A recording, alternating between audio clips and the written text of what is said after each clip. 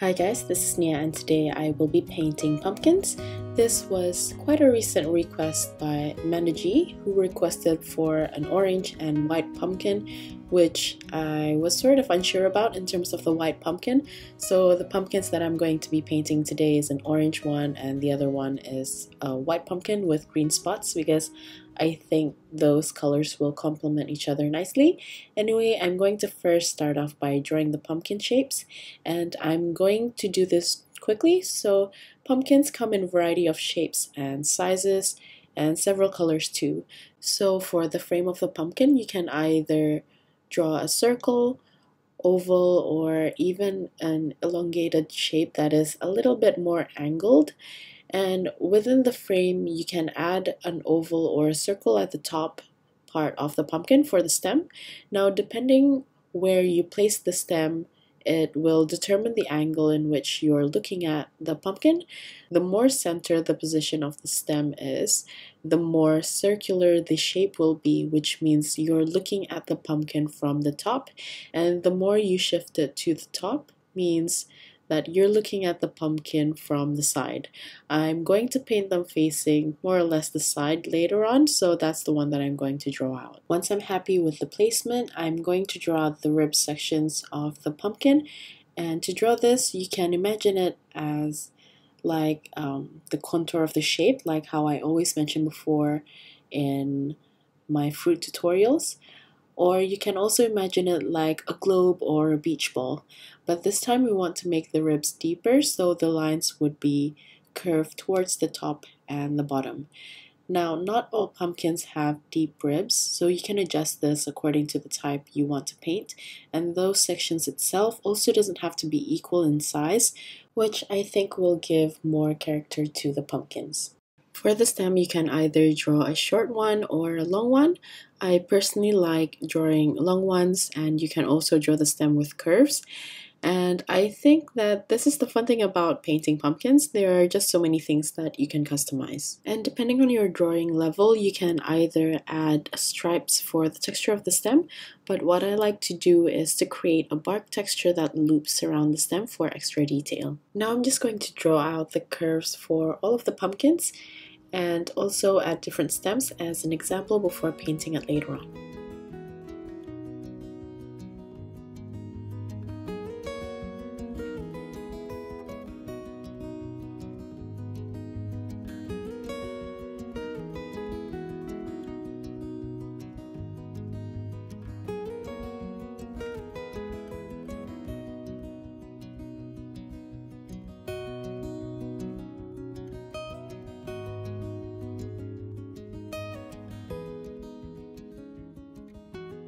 Here is an example of what the stem can look like. For the bottom of the stem, sometimes there can be a stump, and if you want to incorporate that into your painting, you can draw a larger oval base which curves inwards to the stem.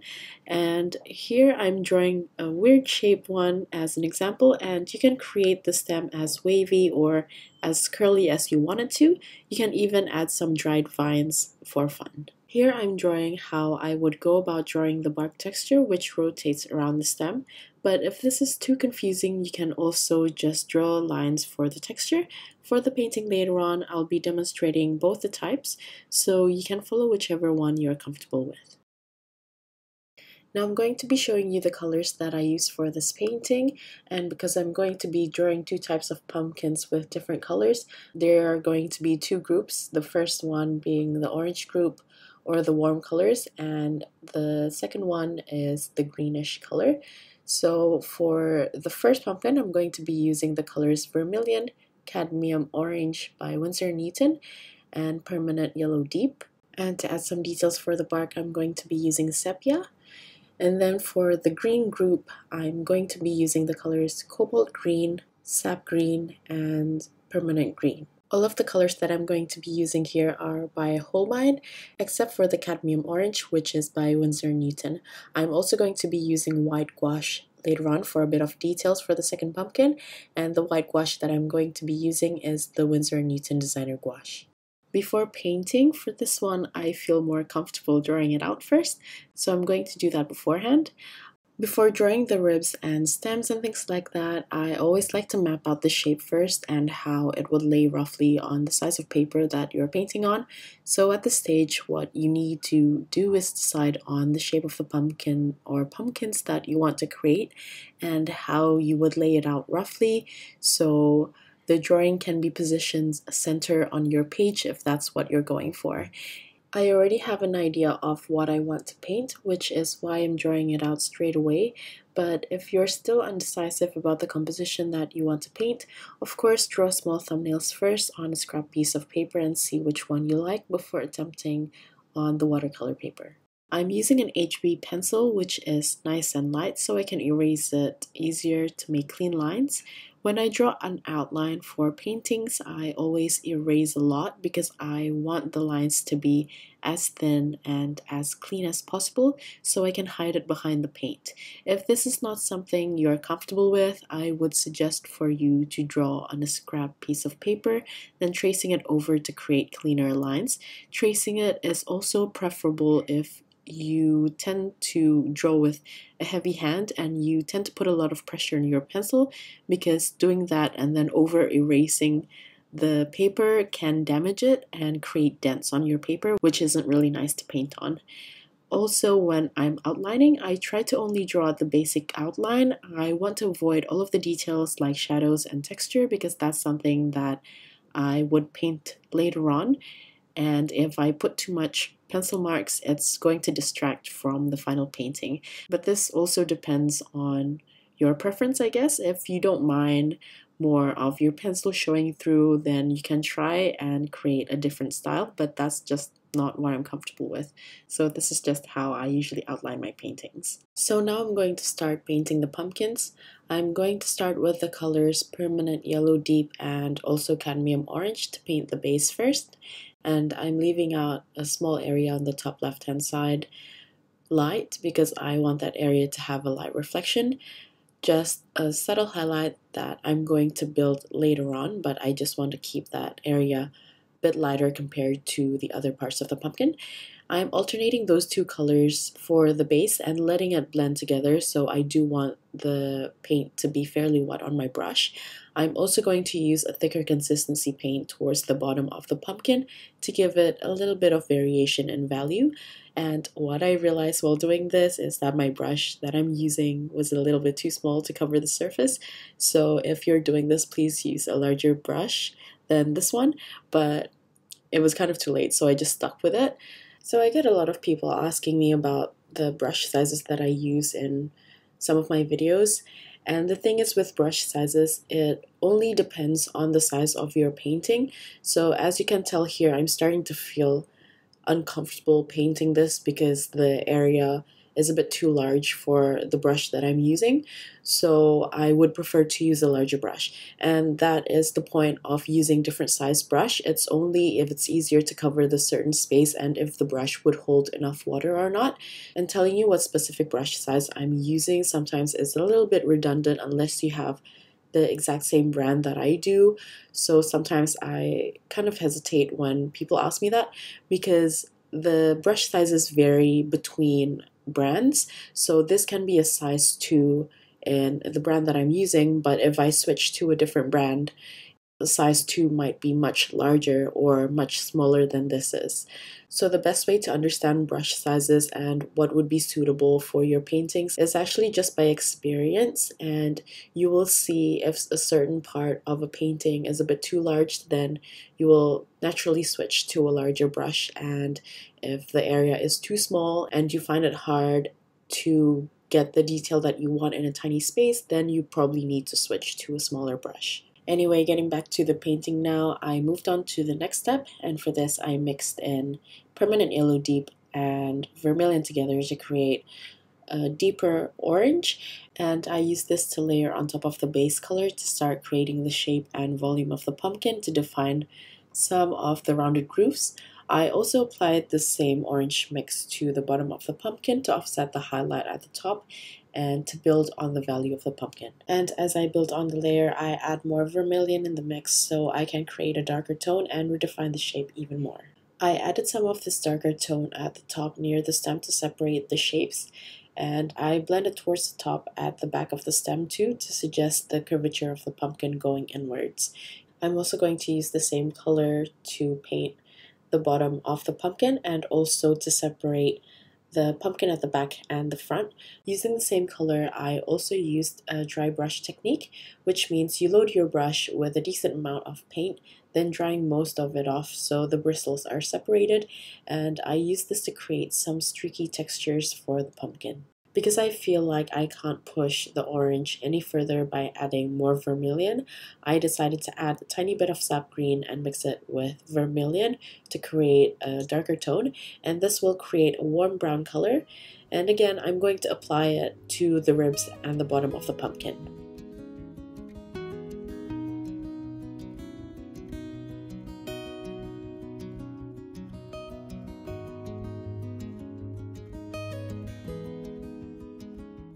Let's move on to the next pumpkin now. For the base of this pumpkin, I'm going to create a really light yellow by mixing in a tiny bit of white gouache with some permanent yellow deep, and I want to make this a very thin consistency so I can apply it lightly to the pumpkin evenly. Next, I mixed in some sap green with cobalt green and use a thin to medium consistency to paint in the area of the ribs by using a tapping motion where I create dots with the tip of my brush. I like to paint the dots closer together in the rib sections, and as it spreads out slightly, I'm going to paint the dots a bit more sparse, and I'm just going to apply this for the rest of the ribs.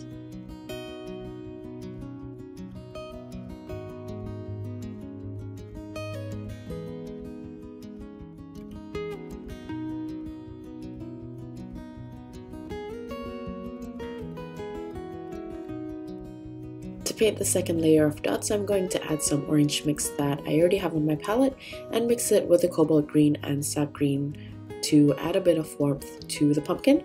I like combining warm and cool tones together because I feel like it makes the painting pop out more, and I'm just going to apply this on top of the green section that I've already painted before, but I don't want to cover everything up. Next, I'm going to make the sap green and cobalt green mix again, but use a bit more cobalt green this time, and I also added some white gouache. And before I paint the dots, I also tap the brush to dry it slightly so the paint doesn't flow out of the bristles easily.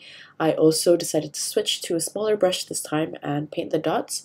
I'm going to apply this lighter green mix where the dots are starting to spread out sparsely, and I use the light color because it helps give the illusion that the greens are blending into the light yellow base. Where the green dots are a bit dense and packed, especially in the rib section of the pumpkin, I find that it's looking a little bit too heavy, so I use some white gouache to paint some dots and break up that area in the ribs slightly, and this will lighten the texture in terms of weight. Now that I have the basic texture, I want to build on the volume of the pumpkin, and I'm going to use the same base color as before, but this time I added more permanent yellow deep just so I can create a slightly darker value, and I'm going to apply this at the bottom of the pumpkin while still following the curvature of the grooves. After that, I'm just going to slightly blend it so the shadow area doesn't have any edges. And to do that, I just spread out whatever paint I have left on my brush upwards. Now I'm going to balance the value and define the ribs of the pumpkin. To do that, I used the cobalt green and sap green mix, and this time I added a touch of vermilion to turn the tone slightly brown, and I'm going to apply this at the deepest section of the ribs. I'm going to smooth out some of the browns that I already applied before with a clean and damp brush, and then whatever paint I pick up on my brush, while doing that, I'm going to spread at the bottom of the area and then smoothing it upwards. I'm also going to redefine the connection of the stem to the pumpkin, and I'm just going to use the same mixture as before. I'm also going to use the same color for the orange pumpkin just to give it a pop of green, since I feel like this green color complements the orange nicely. Before moving on to the stem, I'm also going to apply the same color at the bottom of the pumpkin. Now I'm going to paint the stem, and for this I'm going to create a brown color by mixing in sap green, vermilion, and also a touch of cobalt green. I first applied it to the large pumpkin stem, and as I was applying it I felt like the brown was a little bit too green, so I decided to add some sepia and also a bit more vermilion into the mix so the brown looks a bit warmer. Then I'm just going to apply the same mix for the other pumpkin too. For the detail of the stem, I added a touch more sepia to darken the previous mix, and I switched to my smallest brush and I basically drew on the texture like how I was outlining it with pencil before, but this time I'm making sure that I vary the weight of the strokes so it doesn't look too one-dimensional. Instead of creating the twist for the smaller pumpkin, I just painted a bark texture, which is basically made out of lines, and I paint them unevenly with different weight of strokes. After finishing these two pumpkins, I found that there wasn't enough separation between the two, so I used a mixture of the sap green and vermilion again to just separate those two shapes and increase the contrasting value. Before moving on to the decorative elements, I decided to look at it as a whole again and added more dimension to anything that felt flat after the paint completely dries off, because of course it always dries lighter. So I redefined the curves again here and also added a bit more shadows. I'm going to move on to the leaves now, and for the leaves I'm going to color it like how I painted the maple leaves in the autumn leaf collection. I basically just used the colors permanent green, vermilion, and permanent yellow deep, and I alternate between those different colors. However, if you don't want to create such a colorful mix, you can also just use either one of the colors or pick two of the colors, but I like how this looks, so I'm just going to paint it this way. But for the second one, I'm just going to make it simpler by using only sepia. For the details of the leaf, I switched to my smaller brush and I just used sepia, and I made sure to paint it really lightly, and where the leaf isn't defining that much, I just added a light outline with the same color. The painting is basically done. You can stop here, but I wanted to add extra decorative elements, so again I took some of the leaves that I painted for the autumn leaf collection. So if you're interested, you can check out the video. I will link it in the description box at the end of the video, and because I'm a bit tight with time, I'm just going to speed this part along. I'm also going to add some small filler flowers, and I just added some cadmium orange to the mix that I used for the stem. Then I start placing small random brush strokes around the empty areas.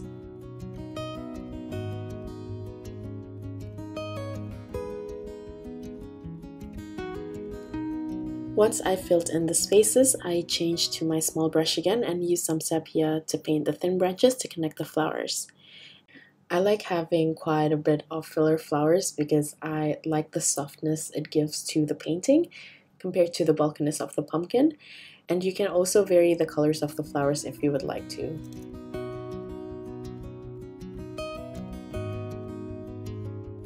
I'm also going to add some shadow color or base color for the pumpkin, and for that I used a mix of vermilion, sap green, and permanent yellow deep. For the application, I basically used a medium to thick consistency near the pumpkins and any object, and then I continued on using a thinner consistency or just water to spread the paint downwards. So that's pretty much it. I hope you guys enjoyed this one and learned something new, and I'll see you at the next one. Bye!